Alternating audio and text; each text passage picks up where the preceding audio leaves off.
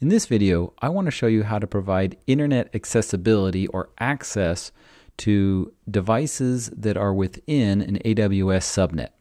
So in my particular case, I have a VPC in my environment called Websites Production 2. And within this VPC, I have two brand new subnets. And neither one of these subnets can send traffic outside of themselves. They can only send traffic within the VPC and within this IP address range. What I need to do to provide internet access is I need to attach an internet gateway or an internet accessibility service to my overall VPC, and then I need to update the routing table to provide a path from my subnet out to the internet. Otherwise, the traffic that's generated within one of my subnets can only visit other IP addresses that are within this address space right here. So for this particular VPC, it ends in 6D. I'm going to go over to subnets and look for the ones that end in 6D. These are two subnets that I have created, and they just have the default settings right now. If I go ahead and click on this, I see that they are associated with a route table. And if I open up this route table and I go to routes, I see that any devices that are within this particular subnet can only send traffic to these IP addresses. Anything that's not within this IP address range, like things on the general internet, that traffic will be thrown away.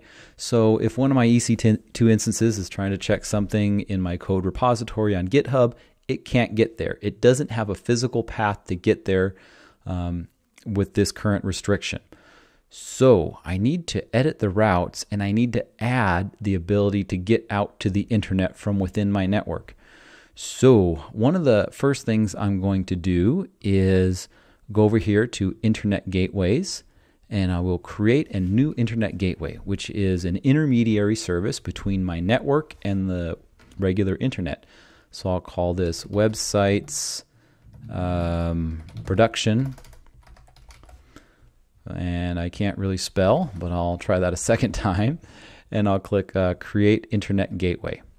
Okay, so this device exists, or this service exists, but I need to attach it to my VPC before it's usable. Right now it's detached.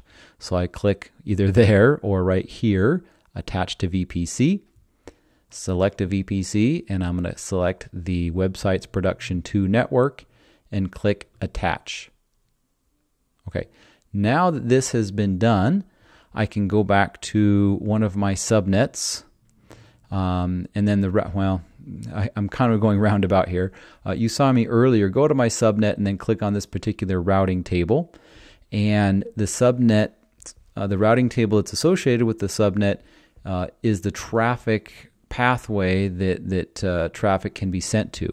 So I'm going to click on Add a Route, and I'm going to say this first option, which is a wildcard.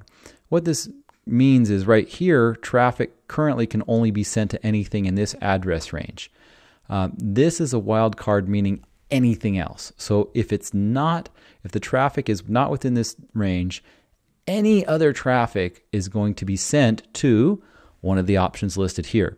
And I'm going to go down and click Internet Gateway, and it pulls up the internet gateway that I have associated with my VPC. I click that. I click Save Changes.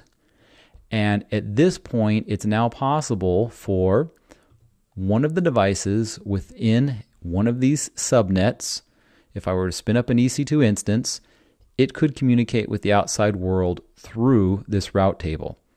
This route table currently says any traffic within this IP address range is going to get delivered to the local VPC, and anything else is going to get sent out through this network service.